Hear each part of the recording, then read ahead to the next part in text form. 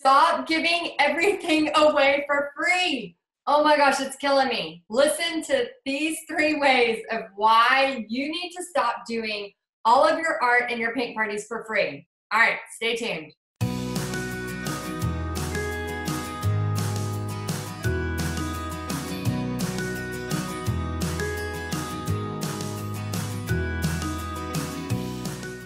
Okay, guys, I get messages all the time. They talk about, what do I need to charge for paint parties? How can I get $35, $40, $45 for paint parties when no one's going to pay for my stuff? So number 1, you have got to stop thinking just because you're having fun doing this. Yes, I love painting with all of my heart. It's my passion. It's everything. It's how I share God's love is through art.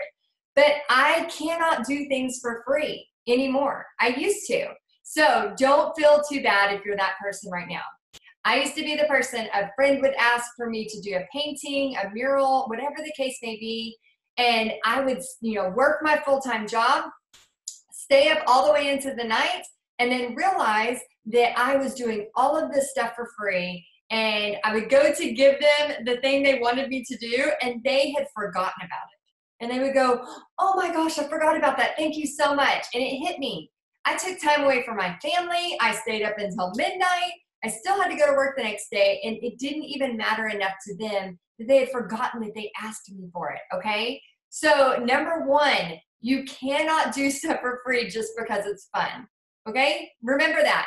We don't go to our massage therapist or our yoga instructor if you go do yoga, which I don't, but we don't go there and expect them to do a free session, okay? And that leads me to number 2. If you're that person that is expecting every single thing for free, how can you expect other people to pay you for a service, okay? You know who you are. You know if you're that person. You're that person that tries to get every single thing for free. Now, I'm all about a bargain shopping. I'm all about trying to find things out there that are discounted and find better supplies and prices. I mean, my whole thing is, a profit every party, right? However, if you are the person who doesn't want to pay for anything, you think that you don't value somebody's time, you don't value service, then you can't expect to go out there and say, I want $35 for this painting party, and how dare you not want to pay that, okay? What goes around comes around. So think about yourself for a minute. Think about, how do you portray yourself? When you go to a restaurant and eat, are you happy to tip them because they came back and checked on you 5 times during that thing and made sure you had everything? Or are you just barely putting some money down because you just feel like you need to, right? What person are you?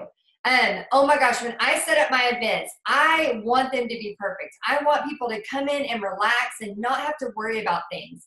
But because I do all that prep work and set up and clean up and all of those things, I also expect to be paid well for that because I have put in the time. I make sure everything is ready for them. That's how you have to think about this. You are providing a service, okay? So are you the person, that's number 2, are you the person that expects everything for free and then you think nobody can pay you for stuff?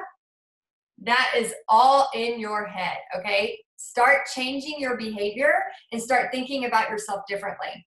All right, and number 3, another reason why you should start charging for your paint parties.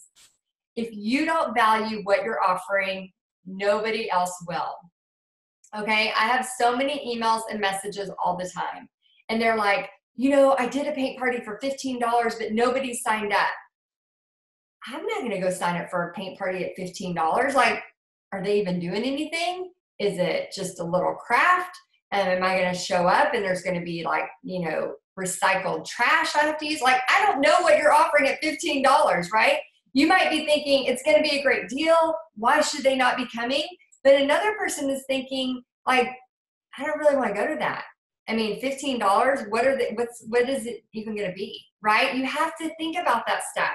And I always like to say, are you trying to attract, I know we all want to do good. And I know some of you out there are, I get these messages. I just read an email. That's why I'm putting this video on right now, because it got me fired up. I just read an email about a lady who is running around like crazy doing paint parties for free. But guess what? She is resentful. She is upset because nobody wants to pay for her paint parties. You know why? Because she's running around doing them for free. And then the next week she's trying to ask for money for them. And then she's frustrated because she wants to help people. Guys, here's how you help people. Charge the right price for your paint parties. Make a crap load of money and then donate that if that's what your heart desires. Okay, that's how you can help people. When you make more money, then you're able to make a bigger impact. It frustrates me so much, and it's because I've been there, guys. I have been that person, so I understand where you're coming from. But you feel like you can only help if you're giving stuff away for free. That is not true. Provide a really great experience for the people who have the money who want to come and do this. You know, I raised my prices recently and I charged $45 for paint parties. I didn't always. I started out at $25, but I always had a profit every party.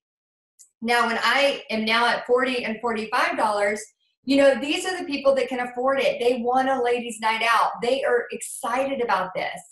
Okay, I make a really great event for these people. But if I was to sit there and do, you know, a $15 little craft night and put hardly any energy into it, and then I'm frustrated because nobody signs up, because who wants to sign up for something that you don't even value? You don't even value it. How are they going to value it? So make sure you are setting the right prices. You are offering something wonderful and you're getting paid for it. That way, if you want to go donate or you want to go help, you know, people who can't afford to paint, you could take a percentage of that and go do that if that's what you want, okay? But if you can't help yourself, you can't help anybody else.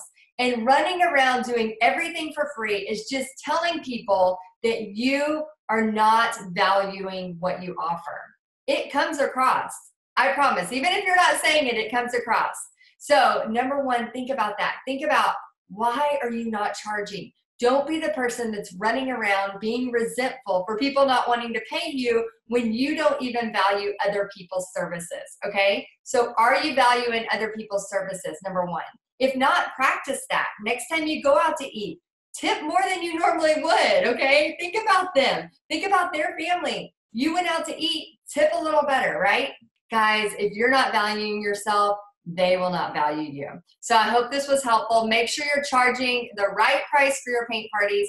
If you're not sure, check out my other videos on YouTube, and I have a thing where it shows what to charge for a paint party. And then when you charge the right price and you make money from that, a profit every party, then go set aside an amount and then spend once a month doing some kind of project that you can do and give it away for free. But when you're doing it all for free, why would you expect somebody to start paying you then? All right, I hope this was helpful, and I'll see you on the next one. Bye, guys.